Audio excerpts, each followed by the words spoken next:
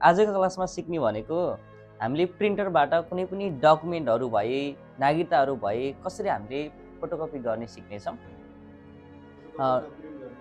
Photocopy गर्न print गर्न हैन है। प्रिन्ट भनेको हामीले कम्प्युटरबाट गर्छौँ, त्यतिकै हामीले प्रिन्ट गर्न सक्दैनौँ। प्रिन्ट गर्नको लागि र स्क्यान गर्नको लागि प्रिन्टर र कम्प्युटर कनेक्सन भएको हुनु पर्यो। हामीले फोटोकपी गर्नु छ भने कम्प्युटर नभए तापनि हामीले गर्न सक्छौँ। एउटा हामीसँग फोटोकपी मेसिन अथवा हामीसँग प्रिन्टर चाहिँ हुन आवश्यक छ है।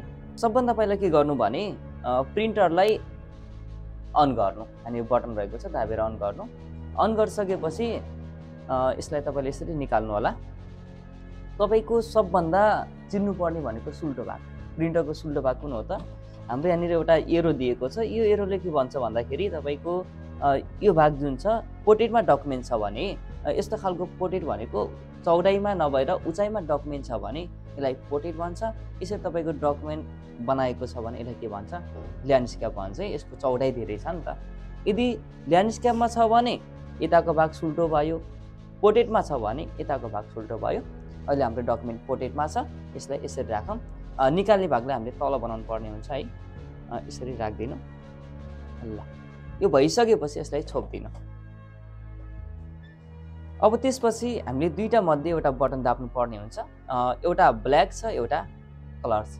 हामीले डकुमेन्ट ब्ल्याकमा निकाल्ने भए, नर्मलमा निकाल्ने भए ब्ल्याकमा दाब्नु पर्यो, होइन भने कलरमा दाब्नु पर्यो।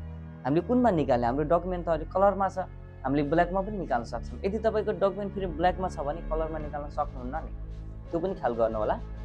अहिले चाहिँ हामीले ब्ल्याकमै राखौँ। एकचोटि क्लिक गरिदिनु।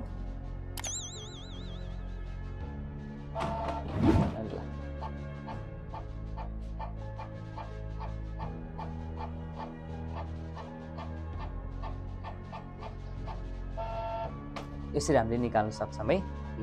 अब तपाईँले यसको पछाडिको भाग, जुन यसको पछाडिको भाग हामीले निकाल्नु छ, त्यो निकाल्नको लागि तपाईँले डकुमेन्ट जस्तो आएको छ नि, जुन हामीले अहिले फोटोकपी गऱ्यौँ, त्यो पेपर जस्तो आएको छ यसलाई यसरी नै पल्टाइदिनुहोस्। कसैले के गर्नुहुन्छ भन्दाखेरि यो यसरी आएको हुन्छ, फेरि सुल्टो बनाएर राख्नुहुन्छ क्या।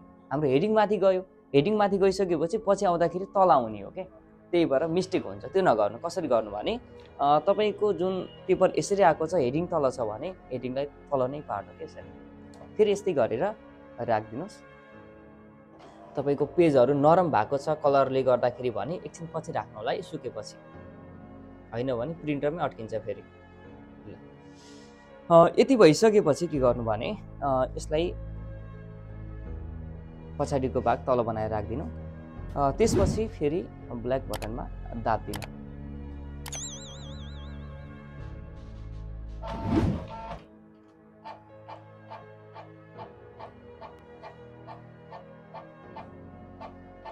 नरम थियो त्यही भएर हल्का दोब्रेको छ है। यसरी सुल्टो भयो, उल्टो भाग भयो, यसरी हामीले निकाल्न सक्छौँ है। अब योभन्दा अरू पनि निकाल्नु छ भने यहाँनिर प्लस बटन पनि छ। तपाईँले एकैचोटि 19वटासम्म गर्न सक्नुहुन्छ है।